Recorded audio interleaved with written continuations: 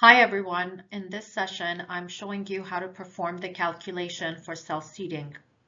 This includes two example calculations of cell seeding scenarios. Altogether after this, you will be able to seed cells at any target amount.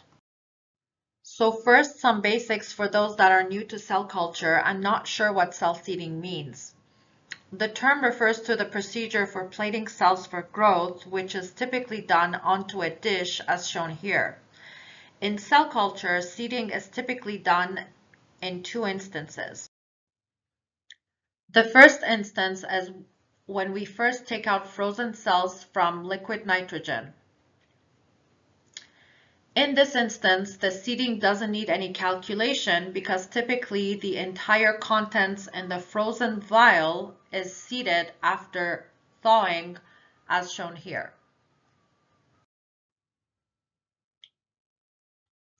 The second instance where seeding is done is when we need to passage the cells, which is typically because they have become confluent, that is overcrowded. As shown during passage, the cells are removed from the incubator, lifted and collected. I have another video detailing these steps for cell passage, but today the focus is on the cell seeding calculation. Once the cells are in suspension, we count them as shown in step 2. Some of the cell suspension volume, step 3, will then be diluted with fresh media, step 4. The cell seeding calculation is done to know how much of each to make a mixture with a final volume shown in step 5 to passage the cells onto wells at a target concentration, that is step 6.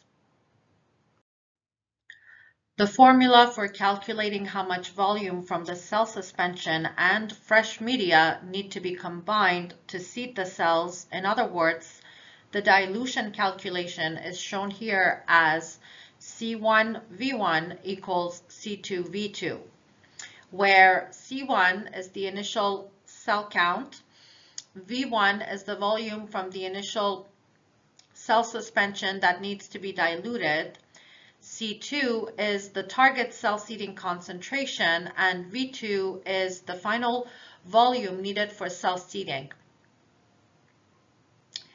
I annotated the schematic from the previous slide on cell passaging to show where each of these variables come in experimentally. So the volume of fresh media to add is therefore the volume needed from the initial cell suspension, V1, subtracted from the final volume of cell suspension for seeding, V2. Let's go through an example. In this example, we'd like to seed 6 wells of a 6-well plate with 250,000 cells per well. After removing the cells, lifting them, and having them at hand in suspension, then we count the cell suspension to get C1, that is the initial cell count. The volume that we need to take from the initial cell suspension, V1, is unknown. We need to calculate C2, that is the target concentration for cell seeding. Although we know that the cells are to be seeded at 250,000 cells per well, this unit does not match the units of cells per milliliter as in C1. To calculate C2, we need to know the volume of a well in a 6-well plate. This information is provided by the dish manufacturer, and in our case is 2 milliliter per well. Now, from a simple multiplication of the number of cells per well with the well volume, we can calculate the concentration C2 in cells per milliliter.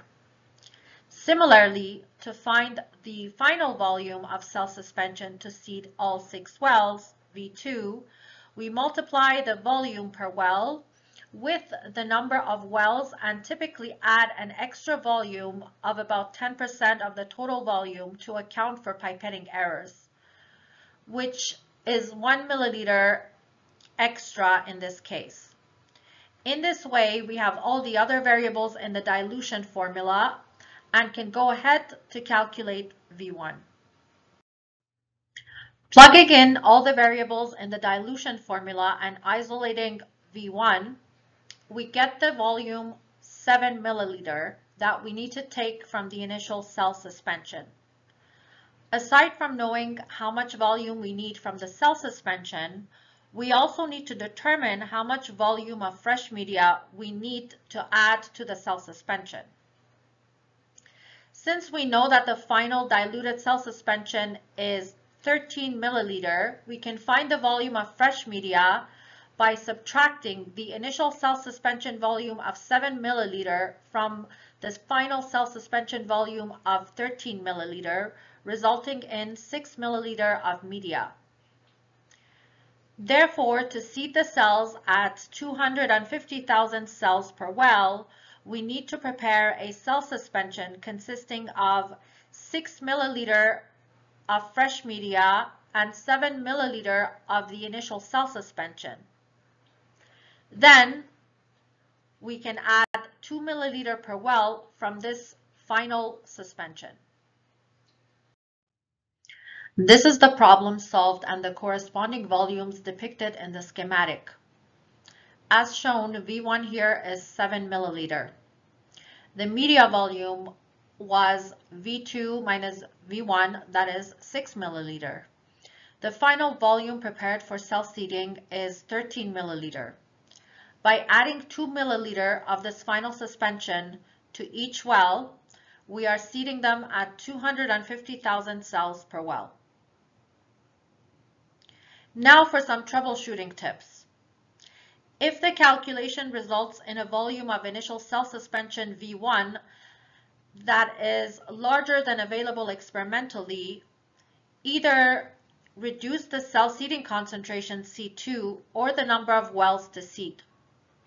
For example, we found here that V1 is 7 milliliter, meaning we need to dilute 7 milliliter of the cell suspension in media. But if we didn't have this much and only had 5 milliliter of the initial cell suspension, we can proceed by making some changes. One being changing the number of wells to seed from, for example, 6 wells to 4 wells, which reduces the final volume V2 in the calculation and ultimately a lower V1. Another approach is to reduce the cell seeding concentration, for example, from 250,000 cells per well to 200,000 cells per well, which will reduce C2 and ultimately V1. When there are not enough cells, you can also let the cells grow for a longer time before lifting them in suspension for passage. Here's the second example with a different number of cells to seed per well in 9 wells of a different size, 24 well plate. The calculation is similar with some minor adjustments. So, starting with the formula, we find the initial cell count by measuring the concentration of the initial cell suspension, C1. V1, of course, is the variable of interest that we don't know. As for the target concentration for cell seeding, that is C2, we need to convert 40,000 cells per well into the units of cells per milliliter. It's here that we need to be cognizant of the smaller size plate that has 24 wells and was reported by the manufacturer to require a volume of 500 microliters per well.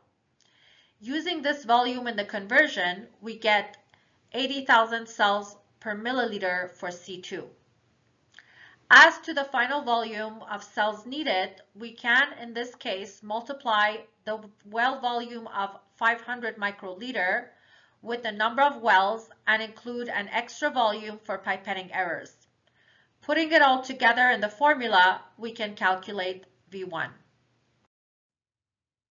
In this way, we find that V1 is equals to 2.5 milliliters. Subtracting this volume from V2, the final cell seeding volume will inform us on the volume of fresh media needed for the dilution, that is also 2.5 milliliters. Once the final cell suspension is prepared, then each of the 9 wells of the 24 well plate can be seeded at 40,000 cells per well by adding 500 microliter into each well. The following is a summary slide for the cell seeding calculation lesson with a timeline for each section stamped in case you want to go back and review any of them. I hope you enjoyed this tutorial and it facilitates your cell seeding. Please consider subscribing to my channel. It'll allow me to expand and leave any suggestions for topics you'd like me to cover. Thank you.